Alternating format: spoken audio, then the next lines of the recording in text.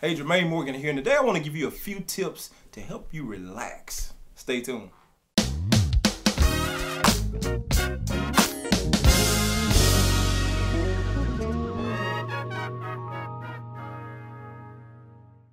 Welcome back. I hope you really had a chance to sit with the lick that I broke down on last week. If you haven't checked it out, please go back and check that video out. Some good stuff and you're missing out on it. Today I want to talk to you about something, or rather kind of give you some ideas that can help you along the way with your practicing. Let me say this before I even get into this subject. Most of the things that I come share with you guys are some things that I've probably dealt with on a personal level, or I know someone who's dealt with the same thing. More than likely, 90% of the time, it's stuff that I've dealt with on a personal level. So it's things that affected me in my playing, and I've found a way around it, or I'm learning a way around it to better help me to get through my playing, get through my practice time, even better serve you when I'm giving you ideas of things to practice on. Now, one of the things I noticed in my playing is that at certain points in my playing, when I get around certain people, or when I get around people in general, it's like I would have brain freeze. I couldn't remember anything. I could sit there and practice and play and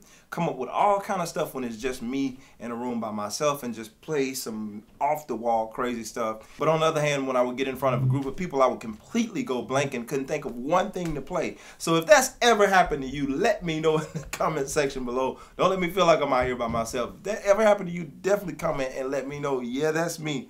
So I got something I feel like that would help you guys that may deal with that or still fighting and dealing with that from time to time. One thing, I was scrolling through my Instagram feed and I seen this drummer, well-known drummer, and he made a statement that I've heard years ago, but you know how you hear things and sometimes you actually forget them. He made this statement. It was so simple but yet so profound to me.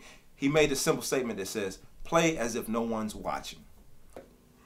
Light bulbs went off and just flashing everywhere, because I'm like, that's it. It's that simple.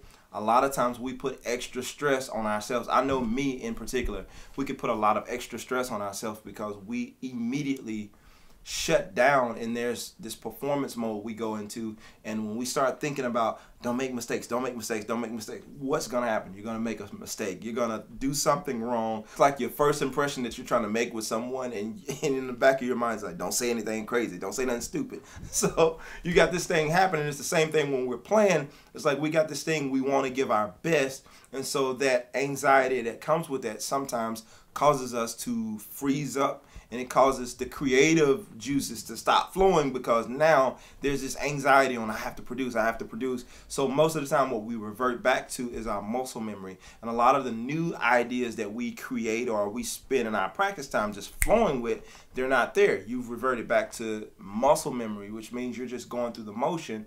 And if you haven't perfected your muscle memory stuff, a lot of times you'll lose your train of thought because you're not thinking. You're just thinking, let me not mess up, let me not mess up, and trying to remember the last lick that you played or the last line or something cool that you did. Now you have no clue. So a thing that you can do is remember, play as if no one else is watching. I'm a band director, so in situations, I find myself a lot of times comfortable playing in front of a lot of people, because I know at those times when I'm leading the band, I'm not focused as much on what I'm doing. Even though I know what I'm doing, I'm very aware of everything that I'm playing, but I'm more focused on the entire band and what the keyboard player is doing, what the drummer is doing, what the guitar player is doing, the organ player, and so on, whoever's in the band. When I'm focused on them, I'm not focused as much on what I'm doing, so the anxiety for me leaves because it's not all this attention. I don't have this microscope going on my bass while I'm trying to play. It's like the focus is elsewhere, so I'm taking my attention off of my instrument. And so that's the second thing that you could do. Try not to focus all of your attention on yourself and your instrument. Focus on other things in the room. Try to, I mean, even if you even if you start to get distracted with seeing something that's on the floor that shouldn't be, anything that helps to take your attention and that anxiety off. Now, the thing about that, now let me add this before we go too far in there. The thing about that is make sure that you do know the music and you have practiced the music well, but also try not to focus so much on playing everything right that you actually become a stumbling block for your own self. You want to make sure that you take some of that energy and some of that anxiety off of yourself by worrying about everything and just pay attention to what's going on in the room. You might find something funny that's happening in the room and it loosens you up. And when you loosen up, when you laugh, you loosen up. Or even when you tap into another emotional thing, just like for you musicians who may play in church. And it doesn't have to just be church, but church is one of the easier ones to pull on as far as from an emotional standpoint, because a lot of things happen at church and you can be caught up in the emotion of the song and that kind of thing, and or the spirit of the song, and so you're taken away by that and you're not focusing so much on what you're doing. You're aware, but you're not completely concentrating on everything you're doing here, so it takes a lot of the stress off of what you're doing here, and you notice you can play more freely.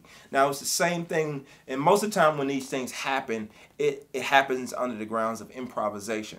So we start focusing on everything we want to play. But if you could take your mind off of that, now that leads me to my third point that I want to make. If you could take your mind off of that, one of the good ways to do that is by simply turning on something when you practice. Not every time. We have those dedicated practice times that we want to spend and we want to really isolate and see everything we're doing, listening to the tone and all this kind of stuff. But sometimes it's good to just pull out your bass or your instrument and turn the TV on, or turn YouTube on, or turn the computer on. Let your social media or something go. Not so you can be distracted, but so you can actually just sit there. Sometimes I'll pull up something on my phone and I'll just have it, I'll just have it just going, and I'm just, it don't have to make sense. It's just really just kind of getting my fingers to going and loosening my hands up. And I'm aware again of what I'm playing. I'm practicing new ideas, but my focus is not completely on what I'm playing. I'm checking out what's going on over here. Now with my mind, I'm learning how to multitask with my mind, because I'm checking out, okay, whatever the video, whatever it is I'm interested in. I'm a history kind of guy. I like history and I like cars. So I might pull up a video on like a car conversion or some type of history thing, and I'm watching it and I'm playing at the same time, but my focus is not completely on what I'm playing. Even though I'm working on it, I'm working on speed, I'm working on all these different things, but it's not so intense to where I'm getting frustrated. It's like a no-brainer, like I'm just sitting here watching something.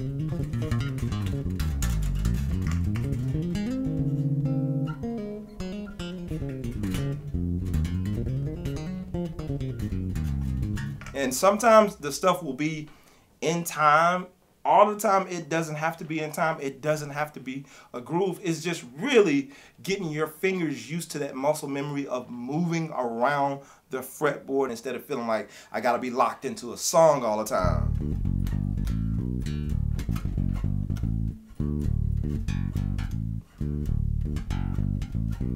You know what I'm saying? So when we're doing that, we're locked into it. We're thinking about groove and pocket and all this kind of stuff. A lot of times that's the main focus, but it's good sometimes to take your mind off of that and to just allow yourself to move around. It's almost like if you were an athlete, there are a lot of exercises that you do that's simply for training purposes and getting you ready and getting you conditioned. But sometimes it's good to just jog. It's just good to build up that durability, endurance, that kind of thing, and just so you're conditioning your body, you're conditioning your hands, you're conditioning your mind to be able to tap into that thing whenever you need to. And now that you've been playing and not putting so much emphasis on trying to do everything right, it opens you up to be able to do more. So hopefully these are some things that will help you to become more fluent in your playing, to help you to relax and take so much emphasis off on trying to be this, trying to be that, and just enjoy this instrument and enjoy the journey of learning. I wanted to let you guys know I'm super excited. I just released my first book that you can actually pick up on Amazon right now, called 10 Ways to Success, The Working Musician. So it's available on Kindle and it's available as a paperback as well. I encourage you to become a member of the monthly membership lessons if you haven't done that already, and also check out some of my courses. I have some really cool courses that I think that'll be very helpful for you if you are a bass player that's trying to grow. Even if you're trying to grow in entrepreneurship, one of the things in this book that I talk about is being resourceful. I also have a course called Be Productive and Multiply, where I kind of go through some of those steps of some of the things that I learned to help you be more resourceful so you can start to grow, not only as a bass player, but as an overall entrepreneur, musician. So you're not just always waiting on the next gig, because given our current climate, you know, the gigs are kind of iffy right now. So I want to give you a way to kind of take your career into your own hands so you can start creating some resources for yourself on your own. So be sure to grab a copy of that book, and also be sure to go ahead and start that course as well, Be Productive and Multiply. Anyway, guys, thank you so much for hanging with me today. I will see you guys on next week. I'm out. Peace.